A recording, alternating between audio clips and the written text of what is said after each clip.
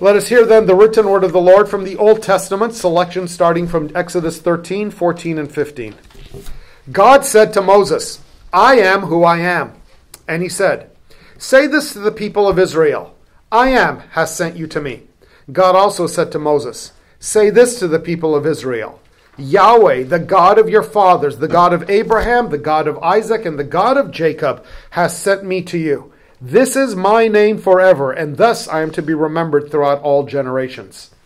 Exodus 34, 6 and 7.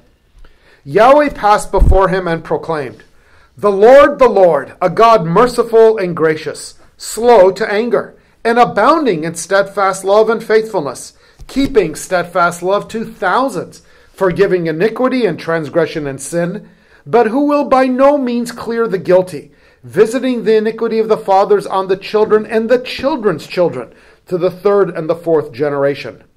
Numbers 23:19. God is not a man that he should lie, nor a son of man that he should change his mind. Has he said, and will he not do it? Or has he spoken, and will he not fulfill it? Deuteronomy 4:35. To you it was shown that you might know that the Lord is God. There is no other besides him. 6:4. Hear, O Israel, Yahweh our God, the Lord is one. Job 11:7. Can you find out the deep things of God? Can you find out the limit of the Almighty? Jeremiah 10:1 through 11. Hear the word that the Lord speaks to you, the house of Israel. Thus says the Lord, learn not the way of the nations, nor be dismayed at the signs of the heavens, because the nations are dismayed at them, for the customs of the people are vanity. A tree from the forest is cut down and worked with an axe by the hands of a craftsman. They decorate it with silver and gold. They fasten it with hammer and nails so that it cannot move. Their idols are like scarecrows in a cucumber field, and they cannot speak. They have to be carried, for they cannot walk. Do not be afraid of them, for they cannot do evil, neither is it in them to do good. There is none like you, O Lord. You are great, and your name is great in might. Who would not fear you, O King of the nations? For this is your due, for among all the wise ones of the nations and in all their kingdoms, there is none like you. They are both stupid and foolish. The instruction of idols is but wood.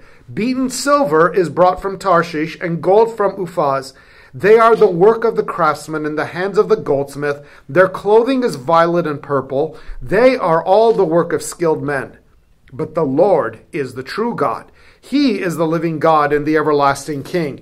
And at his wrath the earth quakes, and the nations cannot endure his indignation.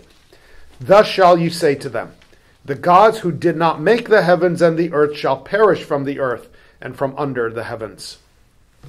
Turn to the New Testament, John 4:24. God is spirit, and those who worship him must worship him in spirit and truth. John 8:57 and 58. So the Jews said to Jesus, you are not yet 50 years old, and have you seen Abraham? Jesus said to them, truly, truly, I say to you, before Abraham was, I am. Romans 1:20. His invisible attributes, namely his eternal power and divine nature, have been clearly perceived ever since the creation of the world in the things that have been made. So they, the people of the world, are without excuse.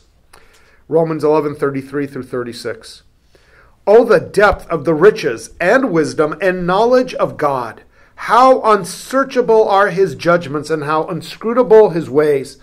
For who has known the mind of the Lord, or who has been his counselor, or who has given a gift to him that he might be repaid? For from him and through him and to him are all things. To him be the glory forever. Amen. 1 Corinthians 8:4. Therefore, as to the eating of food offered to idols, we know that an idol has no real existence, and that there is no God but one. 1 Timothy 1:17. To the King of ages, immortal, invisible, the only God, be honor and glory forever and ever. Amen. And James 1:17. For every good gift and every perfect gift is from above, coming down from the Father of lights, with whom there is no variation or shadow due to change. So far the written word.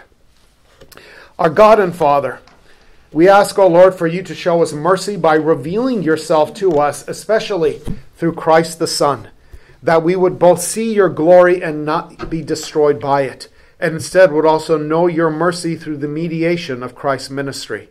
So now we ask that we would know you, the one true God, as the only God, and we would have confidence in our hearts to reject our own foolishness and the idols of this age and have confidence in you alone. Amen. Amen. Please be seated. Everybody in the world has a basis for how they function. They have a worldview, a principle by which they live. For most people, however, this is unexamined. They never thought about it. They're born, they live in a family, the family has certain principles, they're in a country, there's certain rules. They just go along with it. And they assume that they understand and recognize what is right and true. But when they're actually exposed to philosophy and theology, they begin to realize they really haven't considered or thought through these things. And for many of them, they would rather not, and they will stop. Others will say, yeah, I know there's all these big questions, but it's not important enough to me, or I don't have the time. I'll just trust others that they figured it out, and I'll just go along with it. But we are thinking beings because we're made in the image of God. And every one of us is called to think and consider what is the real, what is the true, and to act in accordance with that. And God has revealed himself. He's not left us to fumble about and have to discover using our own minds what is all truth. Rather, he reveals it to us in his word. And the church's job is to proclaim this so that people would know what is real and what is the truth. God is, and God is the creator, and we are living in his world. Now, this confession, of course, begins our theology. And as you see there on the bottom of page 15, we are looking at Article 1 of the Belgic Confession of Faith. Now, some people will say, you know what, I'm a good person. Whatever else is out there, I'm going to be fine. Terrible decision. Because the moment in which you become angry at someone about any action, you are saying something is wrong. And when you do the very same thing, and we all do, then you've now condemned yourself, and there is no hope for you. So you need to know, is there a way of redemption? And of course there is. Jesus has revealed that to us. What we have in the Confession of Faith then is an explanation and understanding. We are laying out for people the revelation of God, but summarizing it and systematizing it so that it is teachable and understandable. So the Belgic Confession of Faith is written in a particular context, but it has a universal truth in it. And last week we began by looking at we all believe with our hearts and confess with our mouths. We were saying that as Christians, we know what God has said, and it is our profession to the world that this is our hope and our comfort, both in this life and in the age to come. Well, today we start looking at the particulars. The first thing is we live in a world of one God. Why is this important? Well, keep in mind that throughout most public education and among many in the influential offices, they believe in a materialistic world, a world simply of matter and energy, which by chance has developed into what we are. There is no morality, there is no ultimate consequence to anything, just do what feels right. Of course, after saying this, they still give you a list of rules to obey, because they recognize that such a nihilistic way of thinking, this idea of no God, no morality, leads to complete chaos and utter destruction. And of course, they are saying, well, we are going to become gods. Yes, the world is just this world of material and energy. By chance has developed this, but since there's no guiding principle, we will be it. And so we will be the gods who will give you law, and we will govern you. We will bless you or punish you. Of course, in all these things, what are they doing? They are trying to replace God. They are idols, and they are trying to be gods themselves. And of course, they are terrible at it. They give you bad commands, and of course, they destroy the righteous. There are many other religions. Some will say, well, there is kind of a karmic principle in the universe, and things will work out. Well, that's not really a helpful thing, because if I've done something bad, that means it's only going to work out if something bad happens to me. There is no hope in that. And if all it's going to balance out, then in the end, it amounts to nothingness. That's also pointless. Then, of course, there is polytheism, the idea that there are many different gods. Well, if you have many different gods, then you have competitors, and maybe you choose the right side, maybe you don't. There is no hope in all these things. But the fact is, we understand that we live in a world that is ordered. It's a world that is beautiful. It is a world that has incredible potential for blessing others. Well, this is by design, because a loving God, who is perfect in every way, created the world. Well, what about the bad things we see? Well, that's a consequence of our rebellion. And that's revealed in the scriptures as well. Man was not content with God being God and rebelled against him and brought destruction. And yet God is merciful, as we already saw. Be merciful, for your Father is merciful. And in mercy, he made provision to pay off our debt, to cancel out the guilt of our sins, and to give us life everlasting. And this can only be found through the mediation of Jesus, through the remedy that God has provided. And so we are going to rest in Christ alone. Then we are affirming that there is only one access to God, and that is Jesus, and that's because there's only one God to get back to. So by beginning the Belgic Confession with the doctrine, the article of God, we are saying that this defines reality for us. We live in a world made by God, that there is only one God, and he is the God of the scriptures. And this is what we believe in our hearts, what we confess with our mouths. Now let's look at the scriptures to back up this claim. You see there in Exodus chapter 3, remember the story. God had called Abraham and told Abraham, your children will be enslaved, and then I will free them and I will give them the land of promise. And now, after 400 years in Egypt, the Israelites have become slaves, and now God is ready to redeem them. And he calls Moses to be his minister to the people. But Moses says, I'm not really up for this job. And who am I even supposed to tell them is God that is sending me? And this is where God gives his name. We think it's probably pronounced Yahweh. We're not 100% sure. But that is the Hebrew for I am who I am, or I will be who I will be. So what is God's name? God's name is I am existence itself. I am all things. So God said to Moses, go back to the people of Israel and tell them, it is I am, Yahweh, who has sent me, who has sent you.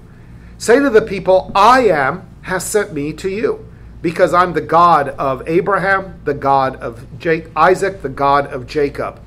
And my name will be remembered forever throughout all generations. Why is this important for us? Because we discovered that God is a God who speaks. You think, well, what's the big deal? Well, here's the big deal. Many people think that God is hidden, and that God will be discovered by our meditating, by our spending time, by our considering the evidence. No. God has not hidden himself. God shows himself in many different ways in creation, but especially he speaks to his people. And he has spoken through the prophets and the apostles. That's what's recorded in the Bible. That's what we preach to you. That is what gives you knowledge of God and therefore brings you the Spirit of Christ. And God says, I am, and I am the one who will rescue you. Why is God a rescuer? Look at Exodus 34. Moses has been given this great task to do. He feels overwhelmed. But he says, well, since I am in this difficult position, can you at least show yourself to me?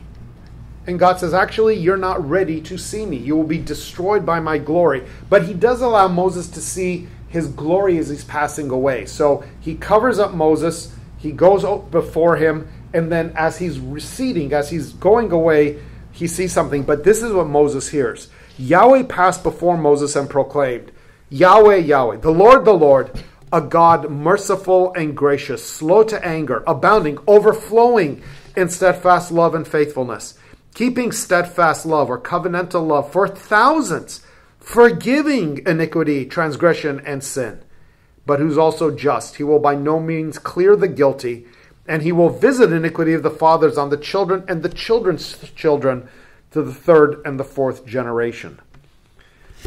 So when God reveals himself, notice how he reveals himself. In contrast to what I said earlier, when man tries to take the place of God and just simply give rules, God reveals himself as a God of mercy, a God who is gracious, a God who has been sinned against and yet is slow to anger and is quick to forgive iniquity, transgression, and sin. This is an incredible thing to discover, because that means when we become aware that God is and we realize our sinfulness, we don't need to flee from him. But knowing that he is a God who forgives iniquity, transgression, and sin, we can run to him to obtain these blessings.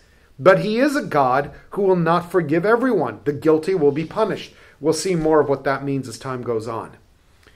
Numbers 23. He also reveals that if he said it, it remains true forever. Because God is not a man that he should lie, or the son of man that he would change his mind. If God has said it, he will do it. End of story. That's great news for us. Deuteronomy 4 and Deuteronomy 6, these are things the Israelites were to teach their children. So instead of children seeing the example of their mothers and fathers and following bad examples, because then they will be cursed, their children, grandchildren, great-grandchildren, instead the mothers and the fathers have said, teach your children that I am God, and I am the only God, that the God of Israel is the one God, and this one God is the only God, and this God is the God revealed to Moses as slow to anger, abounding in covenantal love, quick to forgive sin, transgression, and iniquity. Job, before even the time of Israel, was told by his friends, you cannot know the limits of God. And this is important. We are saying things God has told us. We're not saying we know everything about him. So God is much greater than our mere creaturely minds can comprehend. The prophet Jeremiah.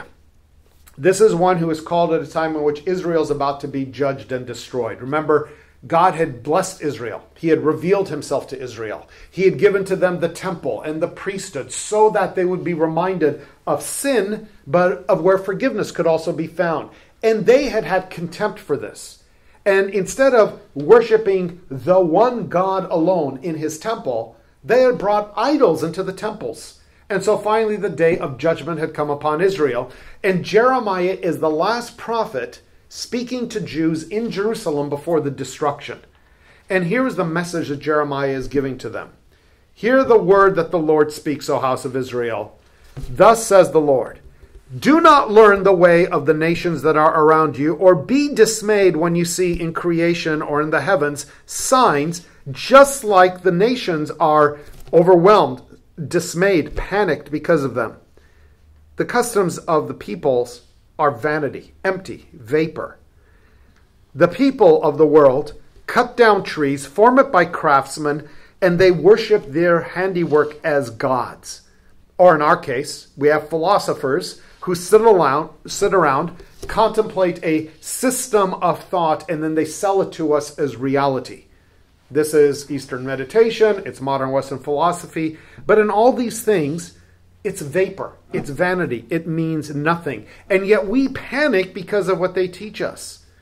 No, the reality is verse 6. There is no one like you, O Lord.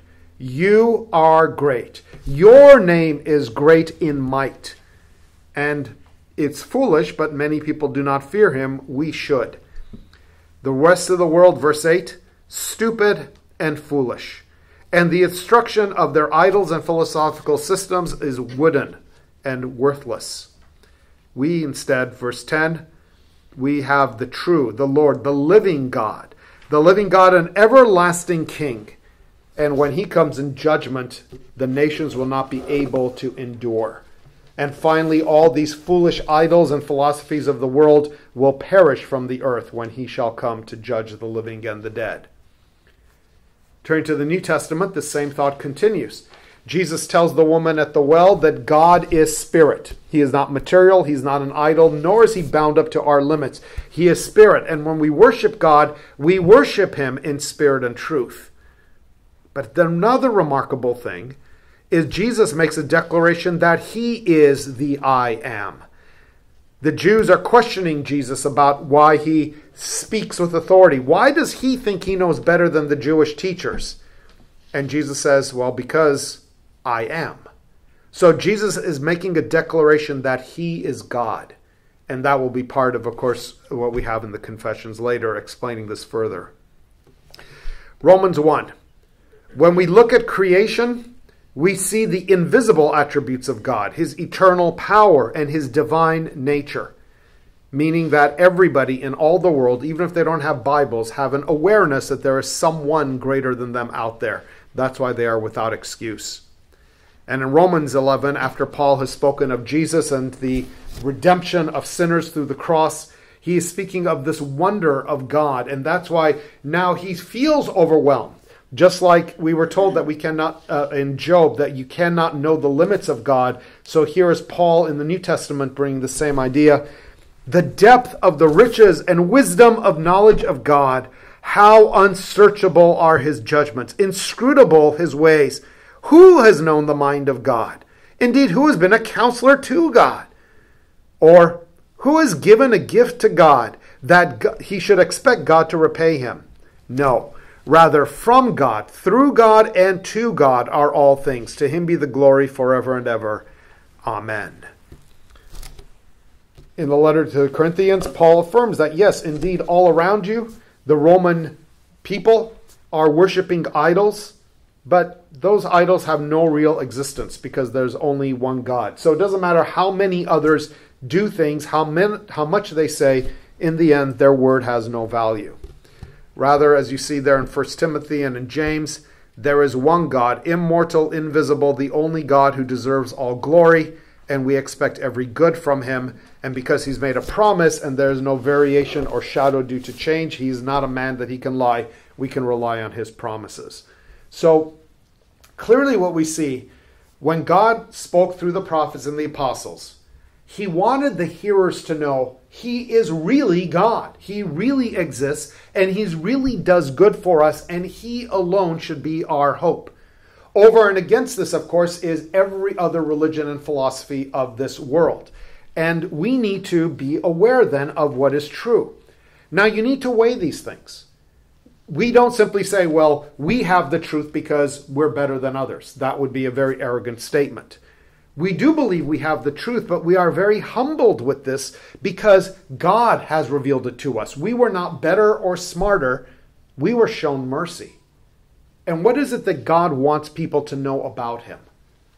Well, obviously he wants us to know that he is the all-powerful God, the King of glory. He is to be worshipped. But since no one has done that naturally, what is it that God wants people to hear about this? He wants us to hear that he is also merciful and gracious. And so when God reveals himself to man, he doesn't come in the power of lightning, volcanoes, earthquakes only. He does that to show his power. But what does he do primarily? In fact, when the Israelites wanted to build idols and other things, God said, don't. Why? Because when I revealed myself, you heard my voice. What is he doing with his voice? Speaking the words of mercy, saying, I will be your deliverer. I am God the Redeemer. I am the God who is gracious and merciful to thousands of generations. And expect good from me when you come to me as God. When you come to me as the giver of life. I will most certainly do these things. So as Christians then, we begin our profession of faith declaring there is a single and simple spiritual being whom we call God. Now, the word simple does not mean he's not complicated, but this is philosophical, as in he is not multiple things. Like you are complex. You are spirit and you are body. But God, as eternal God, is simple. He is just spirit. So that's what it means here. He is a single, simple spiritual being whom we call God. He is eternal. He is incomprehensible. We cannot know him fully. He is invisible. We will not see him with our natural eyes. He is unchangeable. He is the same God yesterday, today, and forever. He is infinite. He is beyond all space and time. He is almighty, powerful, able to do whatever he wants. And this is good because he is completely wise, just, and good. And he has the power to execute this goodness. And lastly, what we will look at next week, the overflowing fountain of all good. Now let's go back and remember the context in which the Belgic Confession is written. This is the writing of one man, but then it was received by the church modified before we made it our official confession. This is Pastor Guido de Bray. And this, he was living at a time in which the Holy Roman Emperor was refusing to allow the Reformation to take place in his lands. And he was actually finding Reformed ministers and putting them to death so that, as he thought, they were stop corrupting his people. And Guido de Bray writes this to give to the governor who was there to say, please know, we are not here to rebel against the king. We are not here bringing to you a new God, but rather the God of the scriptures that you claim to obey. So let me put into words what I am preaching. I want you to know where my hope and confidence lies. And he begins by declaring this: I come before you with the saints of God in the city, believing in our hearts and confessing with our mouths one true God. This God, a great God, but not a God we can comprehend and limit, as he is infinite, but a God who does reveal himself mercifully to us. And the great thing he reveals is that he is the overflowing fountain of all good. And that's where we begin our confession as well. Now remember, the Belgic Confession has 37 articles, beginning with the doctrine of God, then going to the doctrine of creation, the Trinity, God the Father, the Son, the Spirit, the mediation of Jesus Christ, the formation of the church, the use of preaching and sacraments, how we live in the state, and of course, what is the end, and that is when we shall come to glory. So the Belgic Confession is a wonderful summary of the Christian faith, and over the next few months, that is what we will be looking at and showing you scripturally why we have this confession in the way we do. And I pray also that the Spirit of God will give you a firm confidence in this revelation as not only being good, but all sufficient and your only hope and comfort in life and in death. Let's pray. Our Lord and our God, may it be that we would, like the saints who have gone before, believe with our hearts and profess with our mouths this wonderful truth. You are a merciful and gracious God to sinners.